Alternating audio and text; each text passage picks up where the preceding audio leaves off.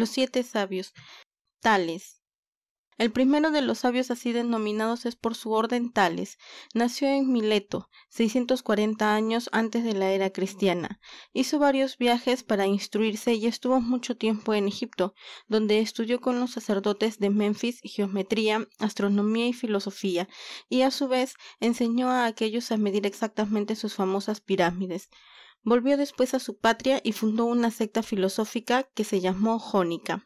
Vivió 90 años y nunca se casó. Cuando su madre le instaba a que lo hiciese, contestaba cuando mozo: es demasiado temprano, y entrado en años es demasiado tarde.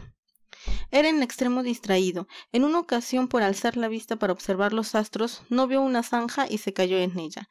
Una vieja que esto presenció le dijo: ¿Cómo queréis conocer lo que hay en el cielo si no veis lo que está a vuestros pies? Compuso tratados sobre meteoros, equinoccios, etc., que no se han conservado. He aquí algunas de sus máximas. 1. Lo más antiguo que existe es Dios, porque es increado. Lo más bello es el mundo, porque es obra de Dios. Lo más grande el lugar o espacio. Lo más pronto la inteligencia. Lo más fuerte la necesidad. Y lo más sabio el tiempo. 2. Lo más difícil que hay es conocerse a sí mismo, lo más fácil aconsejar a otros. 3. La felicidad del cuerpo consiste en la salud, la de la inteligencia en el saber. Cada uno de estos sabios tenía una figura o hieroglifo que servía para distinguirlos entre sí. El de Tales era un sordo montado sobre una mula, con lo que significa que abundan las cosas malas en el mundo, porque los sordos tenían fama de serlo, y las mulas lo son. Bías. Fue, según se dice, el más sabio entre los 7 que merecieron este dictado. Nació en Priene, ciudad de Caria, y vivió por los años 608 antes de la era cristiana. No solo tuvo renombre por su saber, sino también por la gracia y oportunidad de sus contestaciones y ocurrencias. Una vez que estando embarcado sobrevino una furiosa tormenta. Oyó a hombres malos e impíos que en aquella ocasión imploraban a los dioses y les dijo: Callaos, no sea que los dioses se aperciban que estáis vosotros en el navío. Cuando la ciudad fue sitiada, todos se apresuraron a salir de ella llevándose lo mejor que tenían. Solo Bías se alejó sin llevar nada, y cuando le preguntaron la causa contestó: todo lo llevo conmigo. Muy avanzada en años, defendía en una ocasión una causa en el foro. Cayó para descansar un rato, y al efecto apoyó su cabeza en el hombro de uno de sus hijos, y en esta actitud murió tranquilamente. Estas son algunas de sus sentencias. 1. Lo más difícil es saber llevar un revés de fortuna. 2. La esperanza es una adormidera que adormece las penas. 3. Ya que el mundo está lleno de maldad, se debe amar a sus amigos como si algún día se hubiesen de aborrecer. Su emblema es una red y un pájaro en una jaula, para dar a entender que no se debe responder de nadie. Pítaco. Era natural de Mitilena, en la isla de Lesbos. Se opuso al tirano Meleagro, a quien echó de Mitilena. Combatió en la guerra contra los atenienses y sus conciudadanos agradecidos le premiaron, dándole la soberanía de la ciudad que gobernó como padre y como sabio. Instituyó leyes que puso en verso y después dimitió el poder. Le quisieron recompensar dándole vastos terrenos, pero no admitió más que aquellos que alcanzaba el tiro de su ballesta, diciendo que admitir mucho era crearse envidiosos y que no admitir nada parecía orgullo o menospreciar el favor. Murió este sabio a los 70 años de edad. Estas son algunas de sus máximas. 1. Nunca se debe decir lo que se proyecta hacer, porque si por cualquier motivo no se lleva a cabo, se expone uno a la burla de todos. 2. El que no sabe callar lo que debe, no sabe hablar lo que debe. 3. Haceos amigos en la prosperidad, y probadlos en la adversidad. 4. Tal cual seáis para con vuestros padres, tales serán para con vosotros vuestros hijos. Era su emblema un dedo puesto sobre los labios y un ramo de neguilla, con estas palabras: nada de más, porque la simiente de esta planta tomada con moderación conserva la salud, y tomada con exceso envenena. Cleóbulo. Era contemporáneo y amigo de Solón. Viajó por Egipto para aprender la filosofía de aquellos sabios. No se sabe de éste ni se conserva más que sus máximas. Son algunas de sus máximas. 1. No salgas de tu casa sin darte cuenta de lo que vas a hacer, ni vuelvas a entrar en ella sin darte cuenta de lo que has hecho. 2. No se debe desear, mandar ni obedecer, porque suele convertirse el mando en tiranía y la obediencia en tedio. 3. Se debe uno enfrenar y no dar rienda suelta a su libertad mientras más propenso se sienta a hacerlo. Su emblema eran unas pesas, símbolo que advertía que debemos pesar todas nuestras palabras y acciones.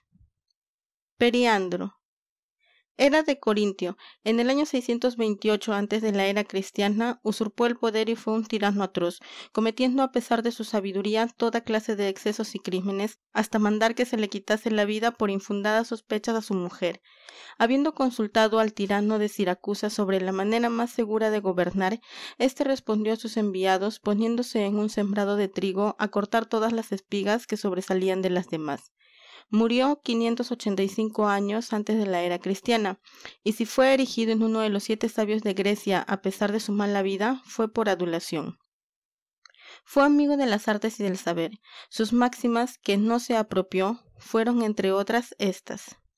1. Los bienes de este mundo duran poco, solo la virtud es eterna. 2. Sé modesto en la prosperidad y prudente en la adversidad. 3. Haz de buen grado lo que tengas precisión de hacer. Su emblema era una mata de polio con esta palabra: modérate, porque el polio tenía fama de apaciguar la cólera. Chilón. Fue éforo, que es magistrado, en Esparta, hacia los años 556 antes del nacimiento de Cristo. Tuvo siempre una vida conforme a sus principios.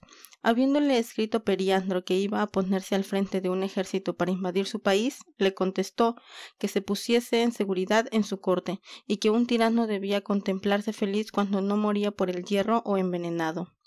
Este sabio fue el que mandó grabar con letras de oro en el templo de Delfos estas máximas: Conócete a ti mismo. No desees nada que sea demasiado ventajoso. Dícese que murió de gozo al saber que su hijo había ganado un premio en los Juegos Olímpicos. Estas son algunas de sus sentencias.